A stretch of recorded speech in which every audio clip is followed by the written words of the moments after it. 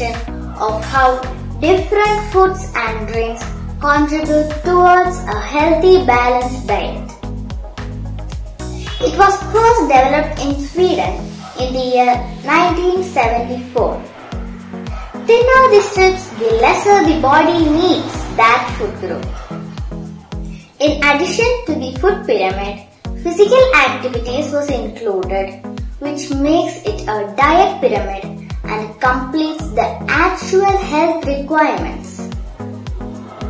Coming to the model, at the bottom of the pyramid are the outdoor activities such as sports, games, etc. We should do it every day for at least 60 minutes. Next comes the food such as cereals, pulses, whole grains, etc. We should consume it adequately. Next comes the food such as vegetables, fruits, etc. We should consume it generously. Next comes the food that we should consume moderately.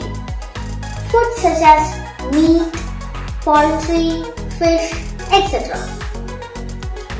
Next comes the food that we should consume sparingly, such as processed junk food, beverages, etc. And we should never smoke cigarettes or never drink alcohol. Thank you.